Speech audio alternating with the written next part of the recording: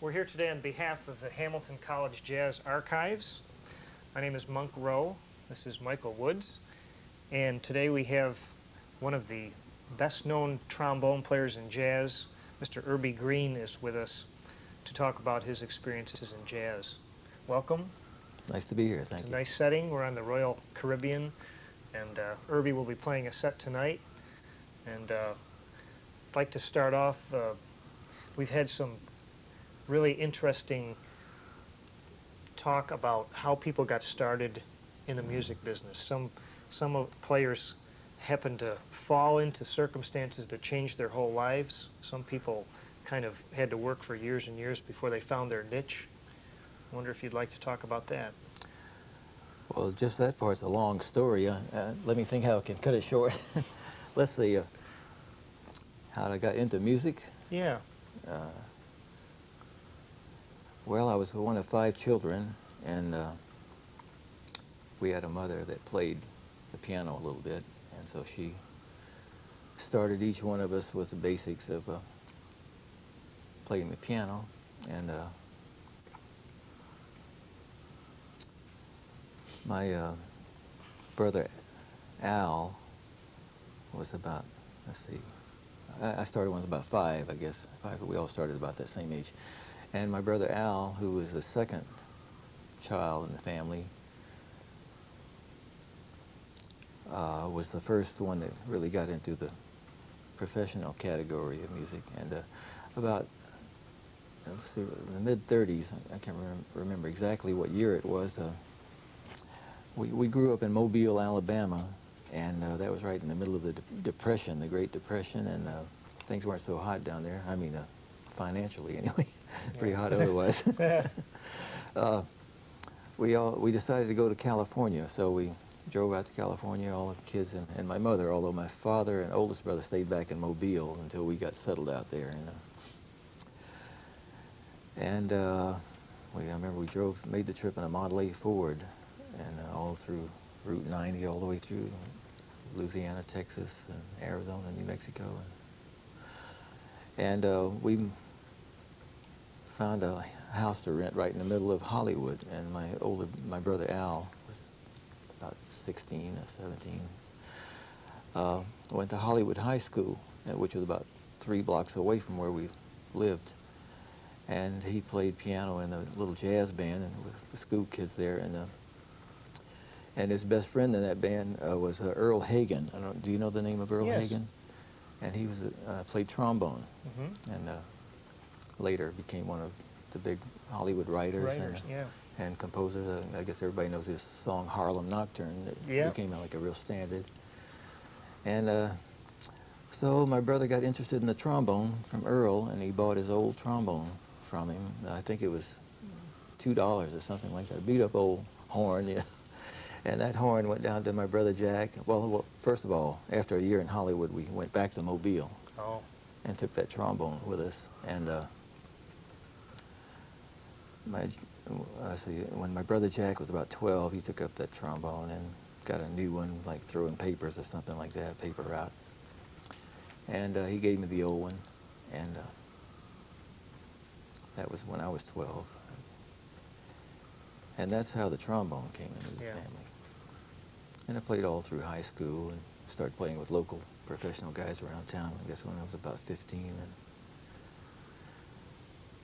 And is that enough of how I got into it? Or then it goes a long ways from there? Yeah, I know. We'll get to that. Okay. So you had basically a high school education as far as your trombone, and then... And the piano training we had earlier was a real good introduction to music, because my mother taught us all how to read music. She didn't know a lot about it herself. She knew just like the basic value of the notes. A quarter note gets a beat, and a few things like that. But she made us practice, let's see, an hour a day in the wintertime, 2 hours a day in the summertime. Right. What do you consider to be your first break in the business? Well, it might have been when World War II broke out. All the good guys went into the Army, so they had to hire us kids to play. I'll be darned. That was about the way I really got into it, I guess. And playing around Mobile for a couple of years, I think it was about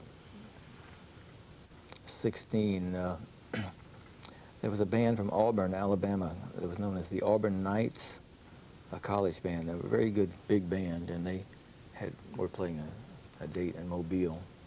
And they came over to this place called the Airport Restaurant, where I was playing with a little band, and they heard me play and offered me a chance to go up to Auburn and play with their band, although I was still in high school. So I moved up there and played, I guess, one semester.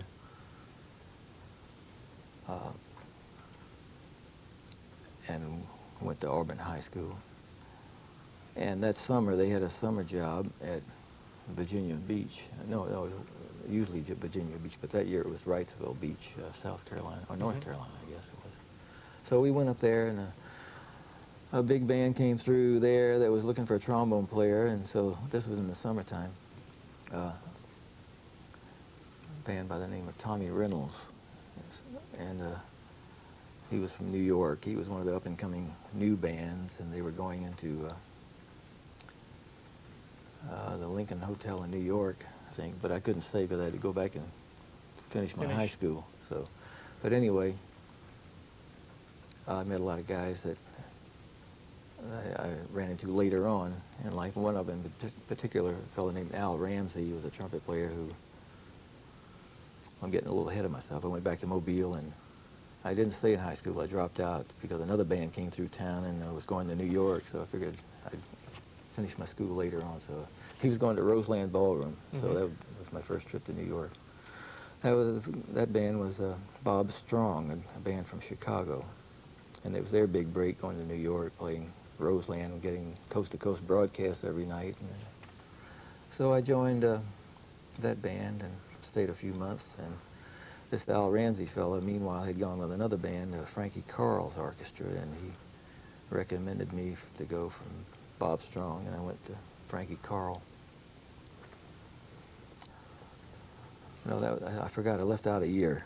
It was after Bob Strong, I went with Jan Savitz's orchestra, who was kind of a pretty well-named band of the 40s.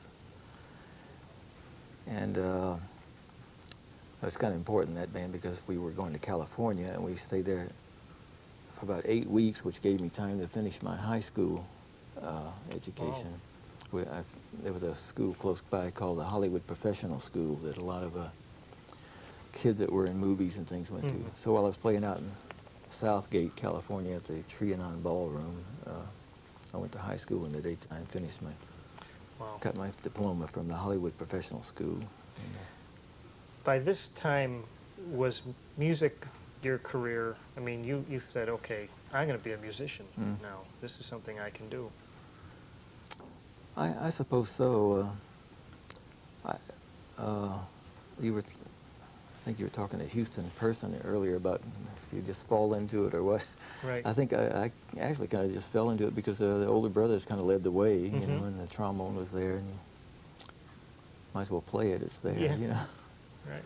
And let's see. I don't know. I could take up the whole story before I get to be 18 years old, I guess. Yeah. Well, we've got some specific questions to ask about some of the big groups later on that you played with, and were you influenced by recordings?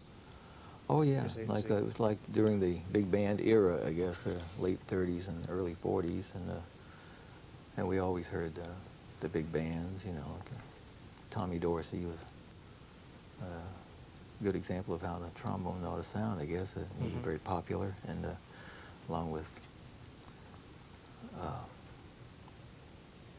Benny Goodman and Count Basie, Duke Ellington. Trummy Young was I remember that was one of the solos I used to practice on his solo on Margie when I was still in high school. We used to, with the Jimmy Lunsford band. And he sang a chorus and then played a chorus. And I never heard anybody hit a high F sharp before that. Did you ever have an occasion to play with Basie in any context? Well, in the recording studios, he would come to New York to make records, and he normally only carried 3 trombones with him, so they'd add me onto the band and to fill out the section, and ended up got a few solos down on record with Basie, and think I had about 4 albums, and then Ella Fitzgerald came in and recorded with the Basie band, and so they added trombone on that, and Sammy Davis Jr. Like the recording studios got me into a lot of different situations, you know. Yeah. A lot of people come through New York and add me onto the band. I wanted to ask you about your work with the Basie band. Can you tell us about the sound or the feel of that rhythm section? Because everybody says they like that rhythm section. That was the rhythm section, big band, the big band rhythm section. Yeah, well, anytime I ever do high school and college clinics, I always tell them to listen to that Basie band. Well, the whole band, but particularly the rhythm section. And it's just an example of the way it's supposed to go, you know, I mean, in that type of music anyway. And I remember during the period that I played with him, we were normally recording at the A&R studio on 48th Street, which was a very small room, probably about half as big as this room. And wow. The whole band in there, and the time was so precise, you know, and I had just left, I mean, before I went to New York to do a lot of studio work, I had played with Woody Herman and Gene Krupa's bands well, Gene for about 4 years and Woody for 3 years. And although those bands all admired the Basie and Ellington bands very much, it was just a little different. Sometimes I always noticed that the Basie band didn't really play as loud as you think they're playing either. You know, like we would get up with Woody and we'd blast away all night and blow the walls down. We thought, but sometimes if you play a little softer, it sounds bigger, you know, than if you're, the louder you play, the thinner it gets. But that just settled back a little bit, and it kind of opens up a real wide, warm sound. It was really... Kind of that concept like, we ain't really working, or this ain't hard. Yeah, but it sounds bigger than when you're blasting away. You know? Yeah, and a lot of it has to do with the balance, too. Being able to hear everything. You know, I'm sure when a band is wailing away at top, the piano disappears and certain other parts of the music. Well, Basie could always find those holes anyway, though. Yeah. Even, he'd choose his moments, wouldn't he? Well, I think the Basie band did leave a lot of open spots. So, Did Freddie Green play unamplified? Yeah. I think he might have had a microphone in front of him. I'm not even sure. I mean, it wasn't a pickup, electric pickup. You know? It wasn't that kind of an amplification where it's attached to the guitar. Yeah. But I think that he probably, well, everybody had a microphone in the recording studio. Although in the earlier days, sometimes they did all those records with one microphone, I guess. Wow. Like that means they had to be balanced. Yeah. Like their Carnegie Hall jazz thing that Benny Goodman did, I think, with just one microphone. So they balanced themselves. And over the years, it's gotten so everybody is very isolated in studios now. You got your own microphone and your own earphones. And so the whole balance is up to the engineer, whereas getting a balance within yourselves is not all that important anymore or critical. I wanted to ask you about your personal style of playing the trombone. When you were coming up, who did you listen to? Who did you think was the voice on trombone? And as Monk has referred to, when did you decide that you had a voice? Well, I think you strive to find your own feelings and emotional contact with the music, you know, so that'll make it individual no matter who you are. You know, if you can really do what's true to yourself, you know, that's about as good as you can get, I guess. Well, of course, with all the other influences getting you ready for it, you know, in the meantime. But the early voices, I guess, Trummy Young and a fellow, Jack Jenny. I never heard a lot of him, but he had that solo that was played all around on Artie Shaw's record of Stardust, which opens up with Billy Butterfield on trumpet, who was another one of my favorite players, and Artie Shaw on clarinet. In fact, that whole record was a good exercise. Like, starts off with the trumpet and goes into the clarinet and the trombone. In fact, my brother Jack and I we wrote that all out when we were kids and practiced that thing. So there was a little Jack Jenny and Billy Butterfield and Artie Shaw in this too, I guess. And Lawrence Brown was one of my favorite players too. He was with Ellington, wasn't he? Yeah. He was very individual sounding. You recognized him right away.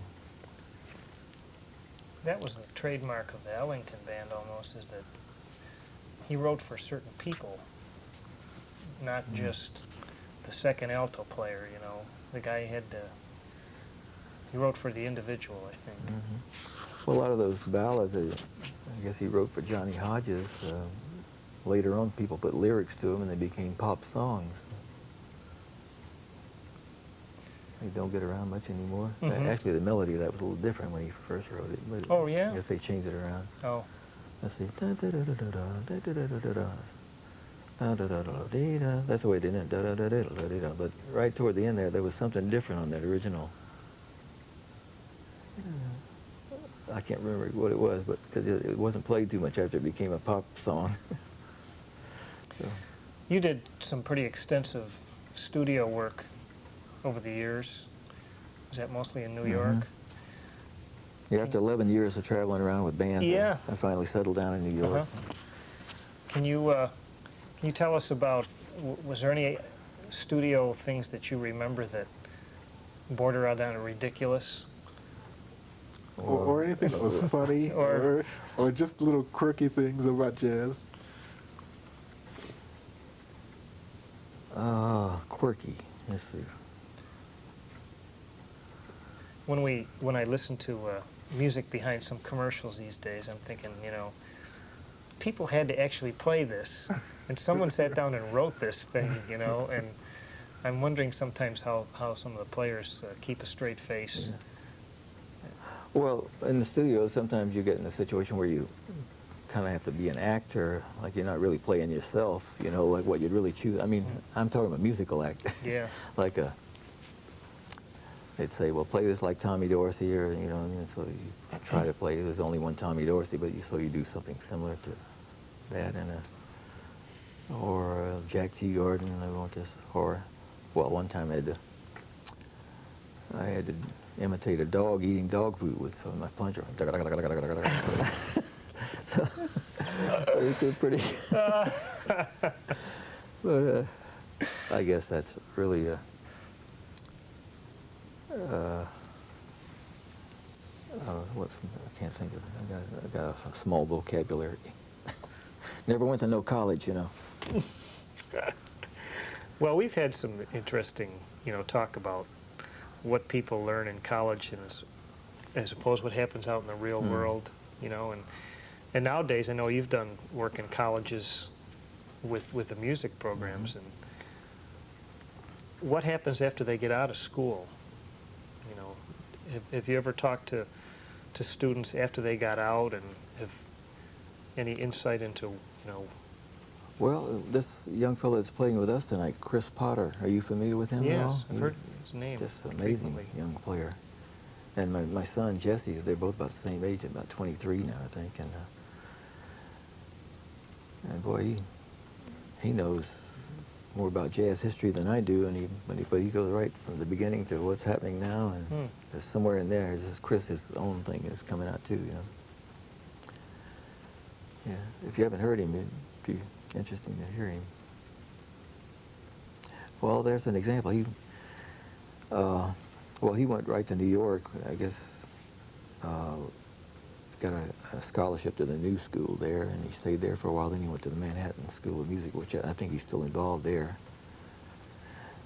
And as soon as he got to New York, Red Rodney started using him with his group, so he traveled a lot around with Red. And, well, there's one. Yeah. Yeah, ask him about what's happened to the young fellas. It's unfortunate that the opportunities, as far as the big band playing, and you know, are not nearly as plentiful as they used to be. I think there's probably a lot more talented people out there. They come out of schools and they're scrambling for ways to show what they know and then to go to the next level? Well, I think of this band out in Santa Monica, California. It was started by Ernest Clark, I think. Trumpet virtuoso back in 1902, I think it was. He started this municipal band out there, about 35 pieces, and within that band they had a regular big jazz band and then small combos and chamber groups, and it was all, and they're all on salary out there and had their own recording studio. But anyway, it started from 1902, and as far as I know, it's still going today. And they bring in guest artists out there to either play or sing, whatever they do, and they back them up. And it seems like a lot of cities could do something like that rather than only thinking of a symphony orchestra. They could probably have something, I think that was 35 people involved, and they had a big band and little Dixieland bands or whatever they could use. In other words, like repertory orchestras to perpetuate jazz. Because if you go to any major city in the United States of America, there's a symphony there that can play all the European classics. Right. And this thing was financed by a tax, I think it was 50 cents a year or something like that for people that owned property. And that area was a lot of people, maybe 1 million people. I think it finally got up to $1 a year or something like that for every taxpayer, and that was able to finance the salaries of these people and buying a building, a rehearsal hall, and a recording studio.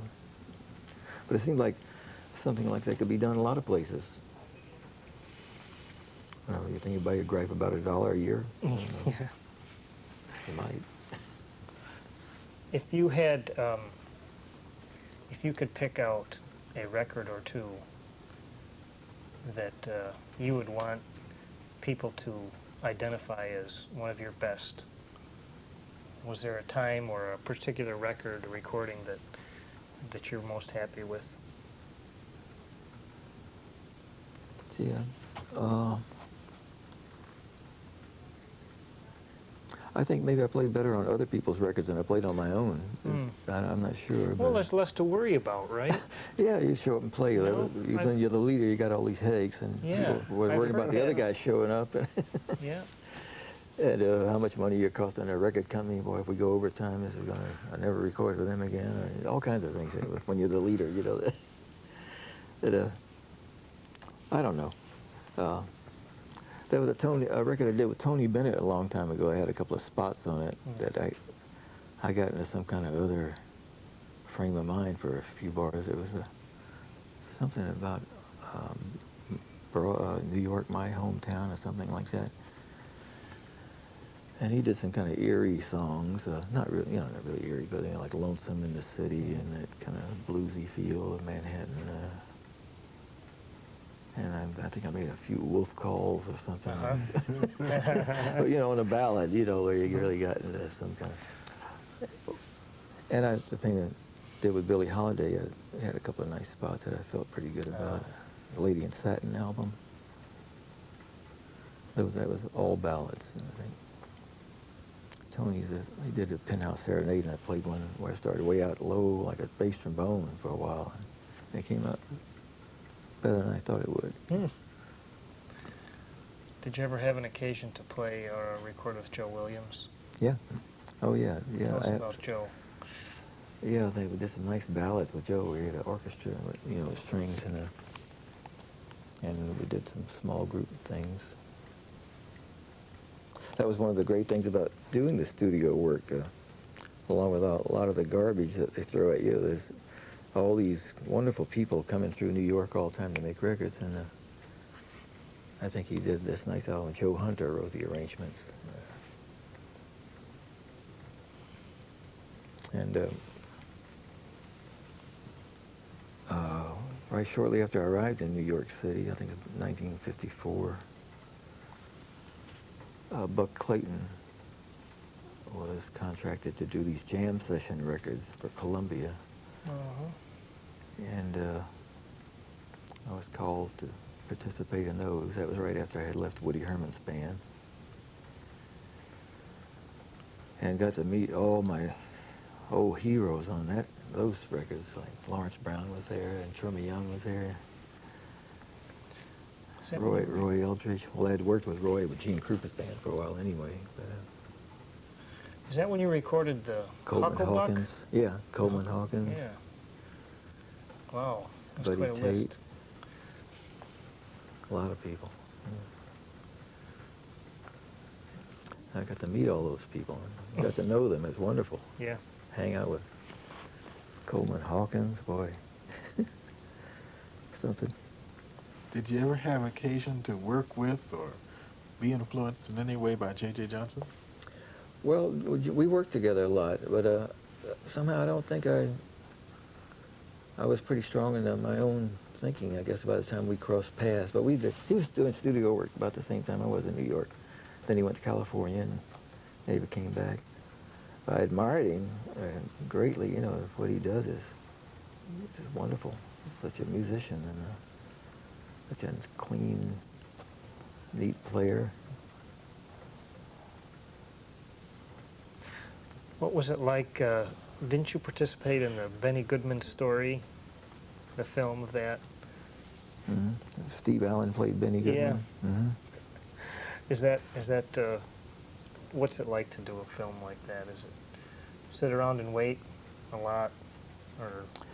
Well, Benny, I was working with Benny around New York in some small combo kind of things, like at Basin Street West. Teddy Wilson was playing with him at the time, and Paul Quinichette, Ruby Braff, and he had, and I just signed on at CBS as a staff musician there, and Benny asked me if I'd like to go to California to do the soundtrack for the Benny Goodman story. And I really wanted to do it, so I went and got a release from that CBS, and I never had a steady job after that. That was the last steady job ever, which is fine, because it worked out just the freelancing. Yeah. It worked out a lot better. But so Benny took me and Stan Getz and Buck Clayton and George DeVivier and Gene Krupa, Buck Clayton, out for the soundtrack. And while we were out there, the director of the movie asked us if we'd like to stay on and do the picture also. So we stayed and did the picture. Just another couple of weeks. We just pretended to be playing because we'd already made the, the soundtrack. And I didn't realize that Benny was in on the movie too. well, he was in the music part of it. Yeah. And he coached. Actually, they hired Saul Yeagood. Do you know who Saul Yeagood is? Just the name. He was a good clarinet player around New York, and his whole life was dedicated to trying to sound like Benny Goodman, and even trying to look like him. Like he did everything he could to look like Benny, and including filing his teeth in a curved shape or something. And he had all these actions down where he lifts one leg or whatever when he's playing, and so he coached Steve Allen on how to do all that stuff. So the Elvis impersonations are not new. Yeah, that's right. Wow. Benny was funny out there. He decided he didn't like the way Gene Krupa played anymore. I think for some reason, because he was the star of his early band, you know, Gene. Yeah. And he was trying to get him fired. I would happen to be rooming with Gene on the set, like in the dressing room. We shared the same dressing room, and he said, "The old man's trying to get me fired." But he couldn't fire him because his contract was with the studio, not Benny. So. Did he give him the Ray? I keep hearing about the Ray. No, that's just a myth. That's a myth? He just, he might be looking at you but thinking about something completely. Oh, He's okay. one of those kind of people. Yeah. And you think you think he's like trying to stare you down or something, huh? That's what people thought. I never took it that way. I got to know Benny pretty well. He was very nice. The Sonny Liston of musicians? Yeah. Stared at him. Yeah, I guess, yeah, Sonny Liston, yeah. That's great. I have a quick story I wanted to ask you. I read about a fellow named Merv Gold. Merv Gold. Merv Gold. Trombone player around New York. Yeah. And some practical joke he did with some mouthpiece that he... Oh, yeah, he was always doing, you know, he had a wonderful sense of humor. But he gave me a present of this mouthpiece, trombone mouthpiece, and said, I want you to try this. I call it my new Sure Grip mouthpiece. Uh-huh. And around the rim of it, you know, where it fits on your mouth, he had made jagged edges all the way around, like teeth, you know, so Sure Grip. So. Then another time he brought me a necklace of mouthpieces. Like he's always, you know, one of these guys could never find a mouthpiece that he liked, so he had hundreds of them. He made a whole necklace out and put it around my neck on a recording session one time. Interesting. How do you feel about your current working band that you have? Well, this will be the second time we played together. We played one night a couple of weeks ago. Yeah. Just we're not very organized. That's jazz. Yeah. Well, that's Sometimes. my favorite kind of music now. Is when it's not so organized. You know, like I did that big band thing I was on the road for 11 years from one band to another, and it's kind of a freedom to get out and just play with a little small group where you don't have any real arrangements. We have maybe an ending now and then, or how to start it, but but that's really what I like to do the most now. In fact, I always did, but I always got thrown on the lead trombone chair with all these bands, and some of them, like Woody's band, I was able to play both the lead and the jazz solos until Carl Fontana came along. Then we had to share the jazz solos. So.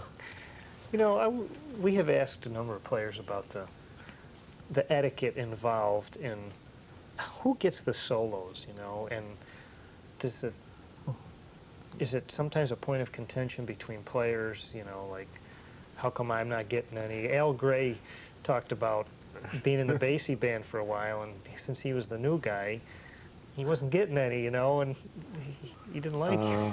Well, the leader is the one that's in charge of who plays, you know, And Gene Krupa's band, when I first joined Gene, he was a guy that thought the lead guy should only play the lead, and the second guy played all the jazz solos, and then Frank Rosolino came on the band, and I was just about that time I was going to ask Gene, I'd like to move over to the second chair, let somebody else play the lead, you know. And then Frank Rosolino came on, and he was, you know, he was a fantastic player, and so I stayed over there on the lead for a while longer. Then finally he left and went with Stan Kenton, and I told Gene, I said, I don't want to play that second chair. I don't want to play lead anymore, you know. He said, okay, you can play the second chair if you'll play the lead on the 4 trombone section thing, you know, just where we have a melody thing for a while. So that's the way I ended up my last year with Gene. And then Woody Herman heard me play on doing that setup, and then when Bill Harris left the band, I took Bill's place. I don't know if you can hear me. I feel like I'm mumbling. No, okay, all right. I was saying to the monk, I've been wearing a hearing aid for about the last 5 years, and yesterday it conked out on me, and so everything sounds a little It's not a good place to have things conk out. No, I don't have a terrible problem. It's just like over years of playing with brass in your ears, I guess, and a lot of the high frequencies have gone. And I like to advise all young musicians to protect your ears a little better than I did over all those years. Like put earplugs in if you're in a real noisy situation. And I sat right next to Gene there, and the trumpet's right in back of you all the time. And I think it might have had something to do with it. I guess heredity probably has got something to do with it too. Just one last question I wanted to ask you is jazz alive and healthy in the hands of some of today's young artists? And if so, come here, Chris Prada and my son Jesse tonight. Well, you'll find out. Great. Oh, okay. And we heard Antonio Hart. Oh, Antonio Hart was good. Yeah. Yeah. Well, there's some really terrific young players around, and I think maybe the general public is starting to place jazz into a permanent category. You know, well, like we're a young country, like all those European countries, they've got their folk music that took 100 years to get there, I guess, and maybe that's what jazz is. It's going to arrive. It's a situation now. I don't know what else can they do with it. You know, really, it's, like bebop is supposed to be old now, but that's like 50 years old or so, right? And yet it still sounds pretty modern to me. Yeah. I don't know. So maybe the traditional, the Basie rhythm section, and of course, and it went a little beyond that too. You know, a little more freedom. But as long as you got that swing going, like what you don't mean to think if it ain't got, right? It's got a. Maybe that's going to become our folk music, you know, or the American. Well, they got polkas in Germany and Poland and everything. I don't know. And the Irish had their music. They had some music that sounded very much like jazz to me. Some of those Irish violinists, you know, sound like the Benny Goodman trio sometimes. You know, the violin, fiddle wailing away. You know, I guess that all went kind of down in the bluegrass country and related, but they get to swinging pretty hard there sometimes. That's a good point, though. And then the country western music now, they've got what we call a standard rhythm section. Like you got the drums and the bass and the rhythm player. You know, they sound like swing music of popular swing music of the 40s or something, sort of. So they're not doing the same old thing either. But it seems like it's all coming kind of related. Right. Or something. I think it's a good point too about our country not being nearly as old as some place. Maybe we're still sorting out our priorities as far as the arts, you know.